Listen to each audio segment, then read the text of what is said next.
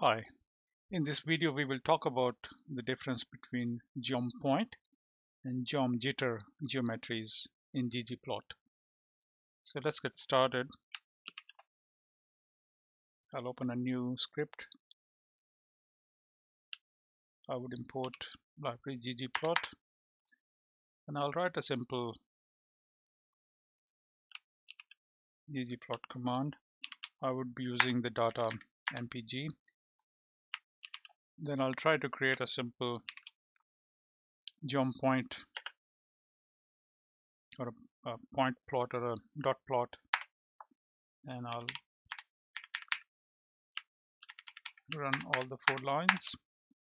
So we got a basic dot plot. It's different classes of the cars, and it's the highway values for each cars. Now you can see there are a lot of dot points, but they're all in a straight line, and there might be multiple dot lines behind each individual point, so we don't know how many total points are there. So let's try to make some changes to this. One of the changes I can do is I can call a transparency or alpha command there, and you would see that the color has changed. Wherever there are multiple dots, the color has gone a bit darker, and where there are less dots behind each dot, they are a bit lighter. So that gives us some idea about how the dots are segregated, or how the dots are actually placed on the chart. Let me bring a theme so that we can see it a bit more clearly. So okay, it has gone white, so now we can see clearly the difference. Now I can do one more change, and one of the changes would be to bring in the class inside the AES and say I want to color it based on the class. So remember that this is within the AES, and I'm saying the color would be dependent on the class, so each class would be colored differently. So if I run this, you can see we get different colors, and each color belongs to one particular class. Sounds good, but it doesn't give us much information. And one of the other ways we can get a bit more information out of this is by adding maybe a straight geometry, and the geometry can give us maybe the mean value of these classes, how the classes are segregated.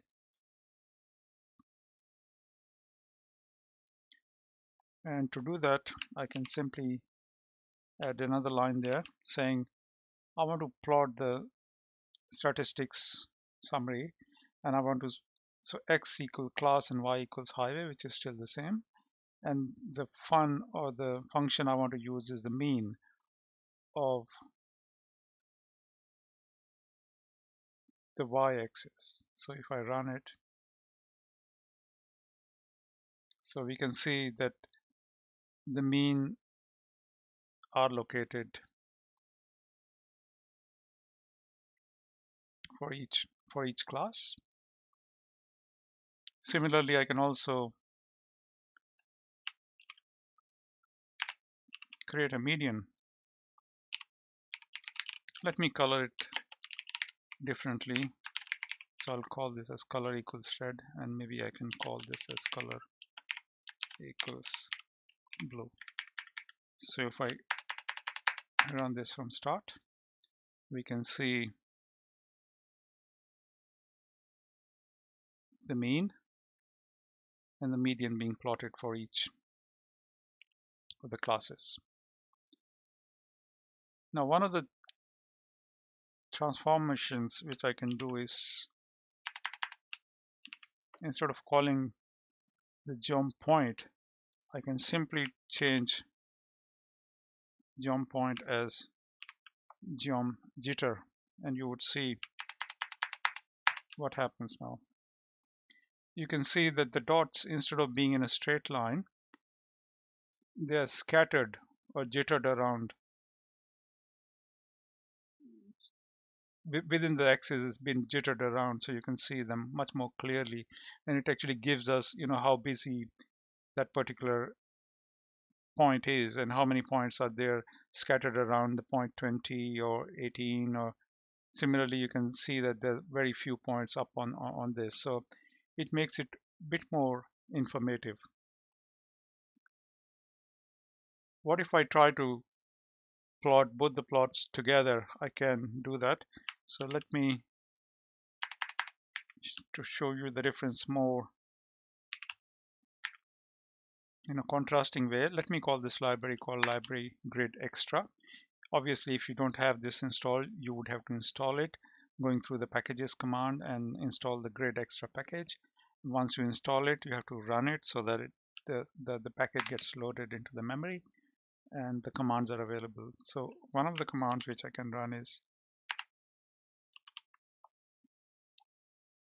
so I can run this command grid extra grid arrange, or I can simply omit it. I can do it like this: grid arrange PL1 and PL2, and I want to plot both the plots in one single row. Now only thing is that my plot is actually called PL and this is also called PL. So let me call this plot as PL1,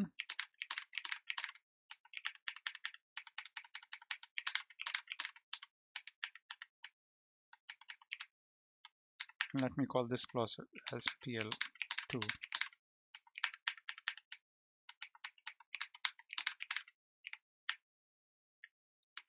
So if I run it, this is my plot P1 and this is my plot P2. And if I run this, I would be able to see both the plots side by side. And now you can see the difference between both the plots.